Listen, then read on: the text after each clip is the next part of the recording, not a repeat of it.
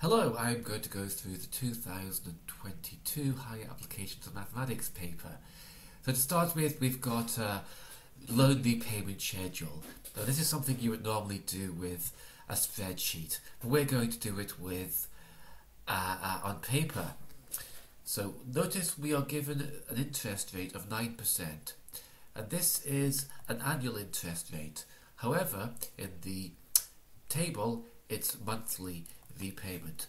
So the first thing we will do is convert this 9% into a monthly interest rate. The interest multiply is 1.09, and we raise that to the power of 1/12.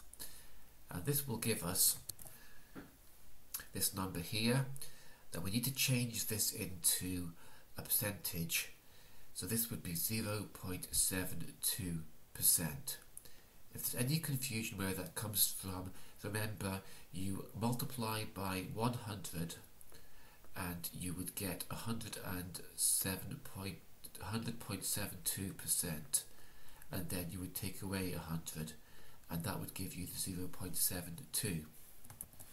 So the next thing is that we take 0.72% of £5,550, and that will be the interest that is due to be paid after the first month.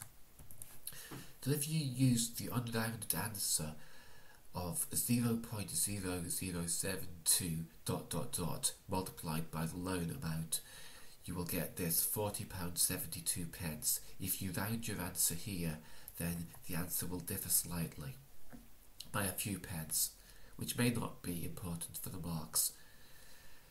The capital content is what's left over from the repayment after you take away the interest content. So this, take away this, and we get a capital content of the repayment of £145.29. Finally, you take the previous balance and take away the capital content, and this is going to give us £5,504.71. Finally, for the second month, we do everything again.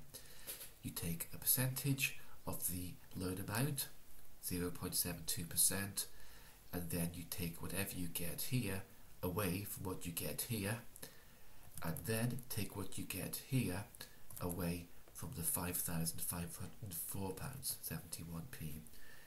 And when you do all of that, it will be these values. Now, according to the marking scheme, it says that at the mark 1, accept any answer which rounds to 0.7%, which makes me suspect that you may be given some leeway in terms of rounding to these exact pennies.